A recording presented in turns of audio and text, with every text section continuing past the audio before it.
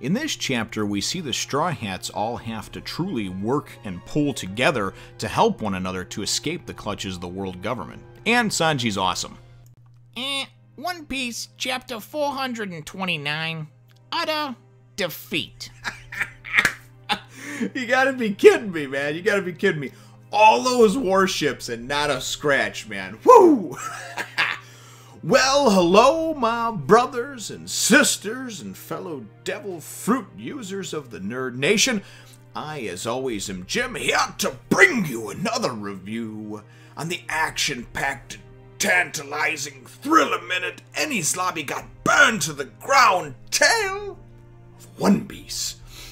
Our last chapter, of course, saw us with, in the aftermath of Lucci's defeat. The naval, warships, of course, have moved in and, are trying to take out, of course, the Bridge of Hesitation. They first destroyed the escape ship and now we're poised and aimed, ready to fire at the Straw Hats and Luffy in their respective areas. At the end, everybody wound up kind of taking a leap of faith, based on Usopp and what he had said, and, of course, after he looked down and saw, and they wound up most of them landing on the Going Merry. The Going Merry being there to many people's amazement and surprise and wonderment.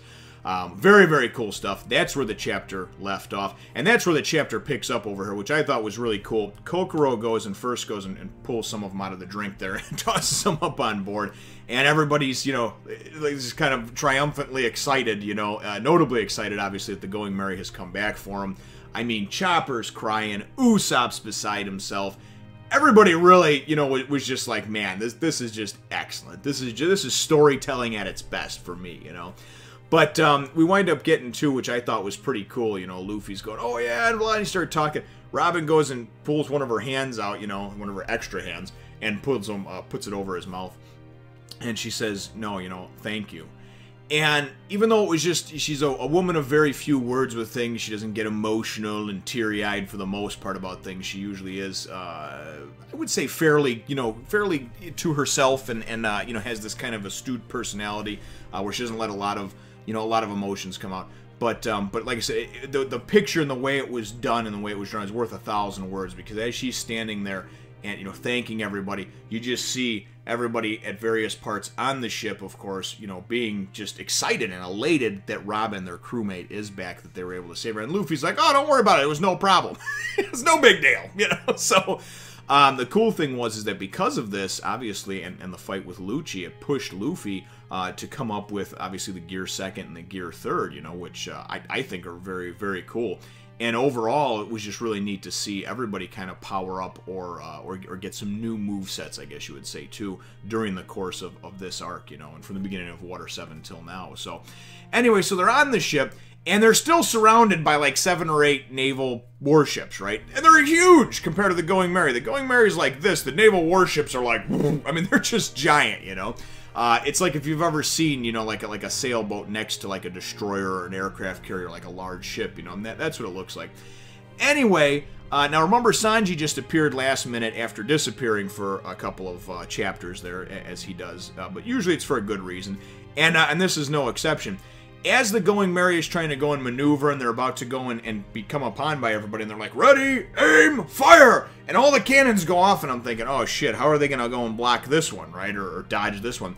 They all wind up missing because their sights are off, and I'm thinking, and they're like, what? Sorry, sir, our sights were off. And I'm thinking, oh, what did Sanji do? Go and sneak onto the ships and somehow go and fuck with their cannons, But then I'm thinking, no, there's no way that he could have infiltrated in that short a time all those ships and everything else. Well, anyway, what he did was even better.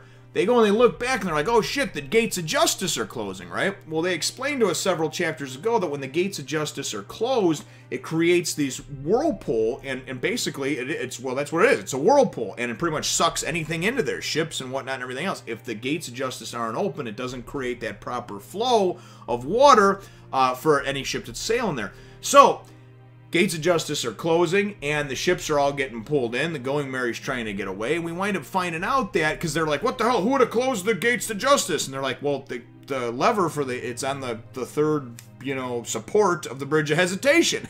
And they're like, and Sanji's like, it worked better than I thought. And they're like, you did this, Sanji, you're a genius. And these are it's little things like this that make me like Sanji just a little bit more than Zoro. Zoro is very much, he's the brute, man. He is the brunt, he is the force.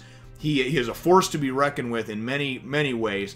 But he reminds me very much of, like I said, of just like this very physical character, you know, and not much of a forward-thinking character, right? Whereas Sanji has all these great physical moves, but then he goes and he's got some smooth-ass shit that he does, too, where this was a gamble, right? This was an educated gamble that he took, because he even says, because they're like, we're not out of it yet. We're in the whirlpool, too, you know? But what it did is it threw off the other ships. The ships are getting caught. They can't aim properly, and it gave them a fighting chance, right? So his quick thinking gave them a fighting chance, otherwise they would have been decimated.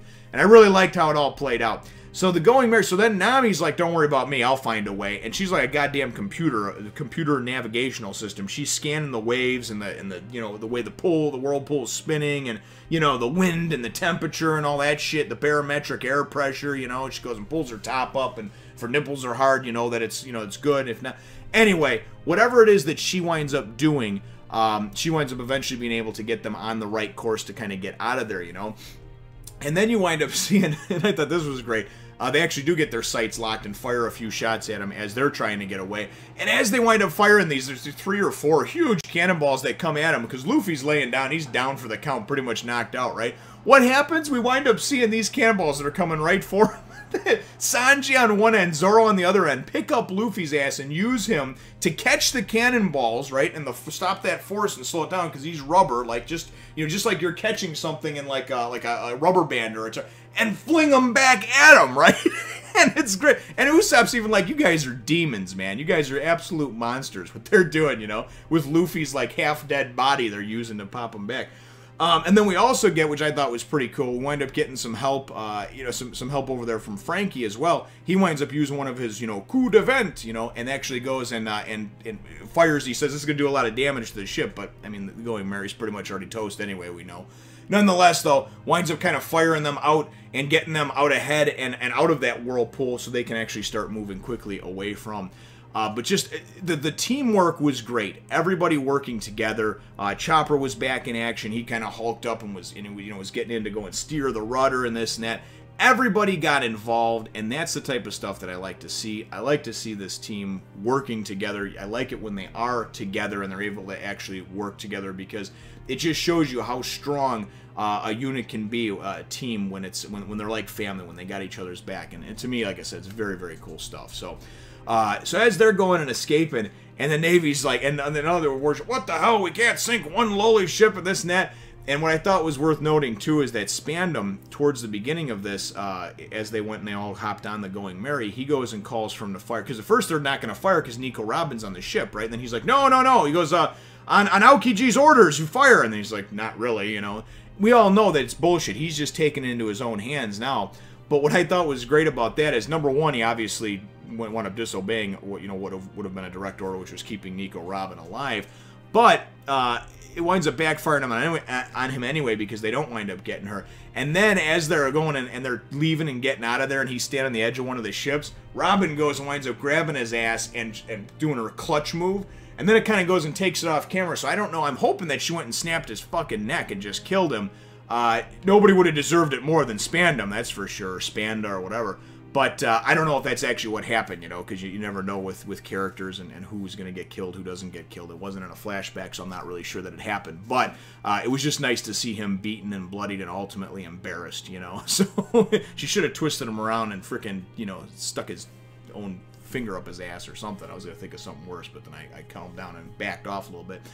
But as the chapter winds up coming to a close, you wind up seeing, and I just thought this was great, wind up seeing, and the chapter itself is called Utter Defeat, right?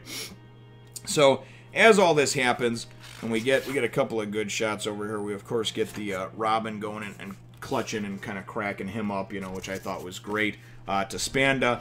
And then, when we get to the end of it, man, we just get, it's great, you see Aokiji, and he's just like, this incident was a complete and utter defeat. And then we get everybody else, of course, in the Straw Hats, and we're like, we won the fight! You know, because, of course, they made it out of there. But Aokiji over there just cracked me up, man, because he's just, he seems real laid back, you know, but he seems like he's a realist, man. He ain't pulling no punches. He's calling, you know, he calls it like he sees it, and he's just like, this is just a complete and utter defeat, you know. I mean, you think about that, though, to call in a buster call and have all... And number one, there was 10,000 men on Eni's lobby to begin with. The buster call should have never even had to have been called in, you know?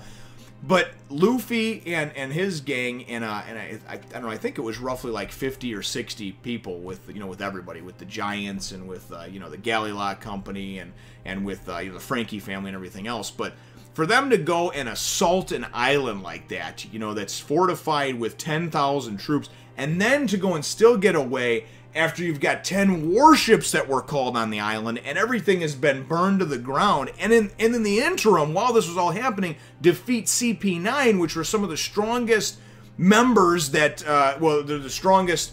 They've defended Eni's lobby for hundreds of years. Let's put it that way. Okay, so they were the strongest fighters that they had there. I'm not going to say that they're the strongest fighters in the government because we know that's not true, and I haven't even read ahead or watched ahead. I don't know. So very cool stuff, though. Great way to end things off. My chapter question for you, though, brothers and sisters, is what were your thoughts on Sanji and obviously him and his quick thinking? To me, looked like he saved everybody's ass, but closing the gates of justice and then, of course, taking a gamble that, you know, Nami would be able to navigate them out and that they'd be able to figure it out from there, you know. Leave your answer to that question in the comments down below. Feel free to hit the thumbs up, the like button if you should think that I deserve it, and subscribe if you haven't done so already. We will look forward to catching all of you in the next one, Nation. Remember to take a look at my other channels, and as always, thanks for watching.